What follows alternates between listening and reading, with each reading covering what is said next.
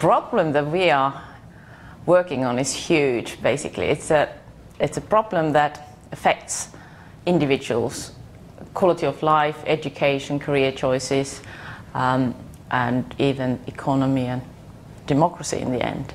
The problem is basically illiteracy.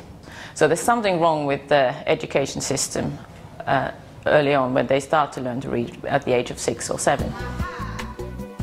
We have been concentrating on reading acquisition for 20 years via intensive research and learned where the bottlenecks are. So it means we know how to help children on the basis of research.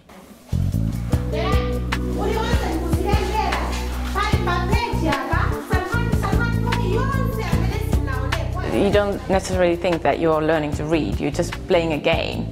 And all the time you're connecting these spoken language items to the visual language. Yeah, the same principles, we think, can be applied to other languages as well.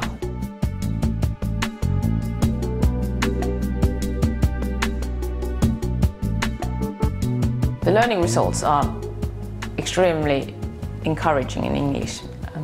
Children learn to read quicker, and it's a much more efficient way of teaching the basic reading skills using this kind of technology as we have in Graphogame.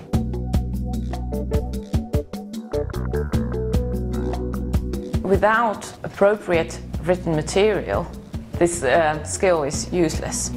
We can deliver reading material through our technology, which is appropriate for learning to read fluently and meaningfully.